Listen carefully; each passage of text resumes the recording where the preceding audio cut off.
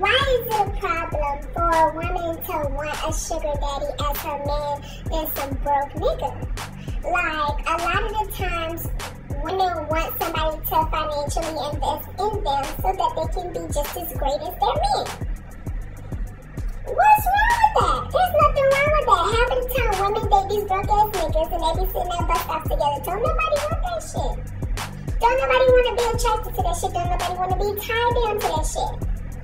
I'm not saying, although I don't think there's anything wrong with the woman deciding not to do anything if her man allows it, if that's the connection that they have in a relationship and it works for them, then that's not a fucking problem. At the end of the day, if you want to pursue a woman, it's up to that woman to decide what she wants to bring to the table in your relationship because you pursued her. How is that not common sense? I don't get it.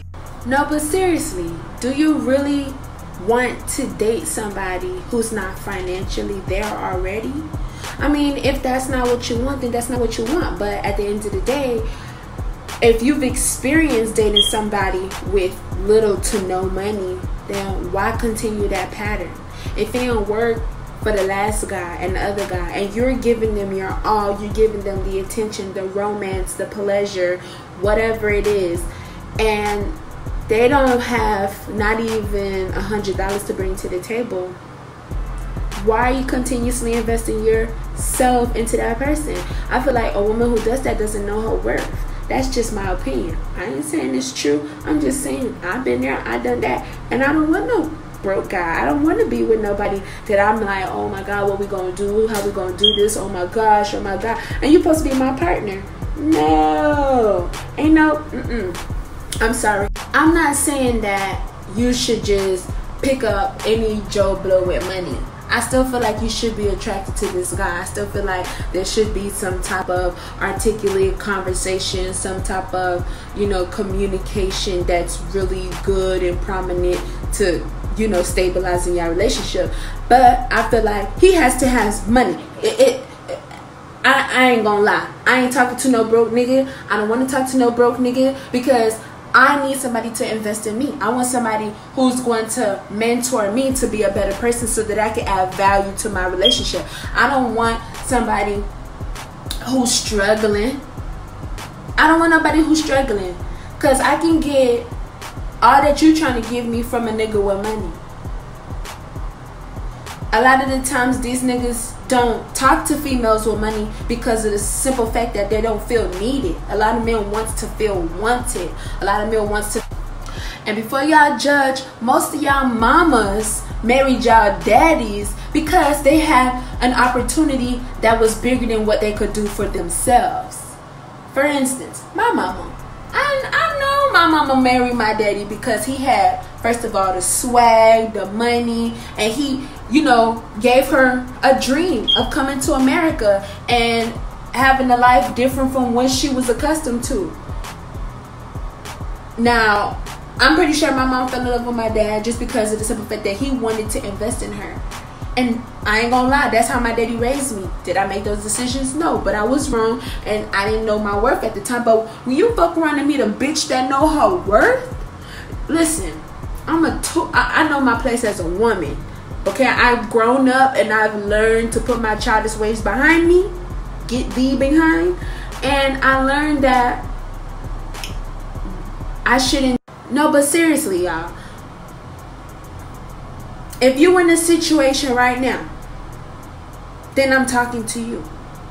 If you're in a situation where you are coming out of your pocket more than your nigga, and he's not aspiring to be that financial stability for the betterment of your relationship, then I'm gonna need you to rethink and reevaluate that whole situation that you're in. Okay? I'm gonna need you to realize that you're a woman. You a powerful motherfucker.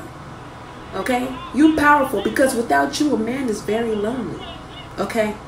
I realize women don't really need but want a man. So change what it is that you want about that man. Fuck it. At the end of the day, stop fucking these broke ass niggas for free. Because a lot of things that you're doing with that broke ass, Cause these niggas can go pay a prostitute for some quick pussy. Okay? There's a lot of pussy out here that he could get. Okay?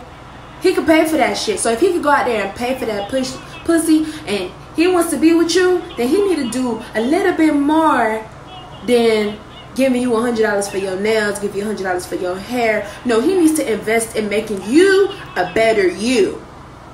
Okay, I'm not talking about a little bag money, a little, you know, outfit money, a little birthday money, a little vacation money. I'm talking about money that you can motherfucking make for your kids' kids, and your kids'. That's what I learned from these white women. These white women is smarter than a motherfucker. Okay? They done married Billy, Dick, and Henry. Okay, no, Henry sounded a little black. Bob.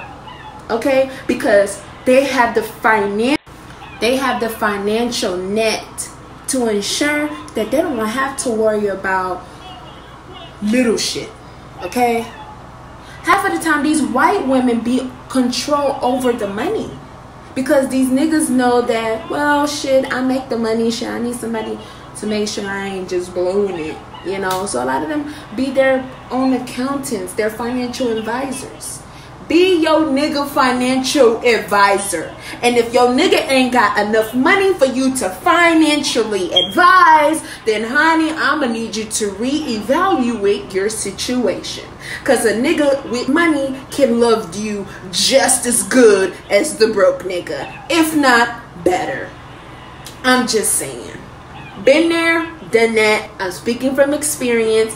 Don't be taking care of nobody but your goddamn kids. And if he can't invest in you, ain't nothing wrong with that. Keep it pushing.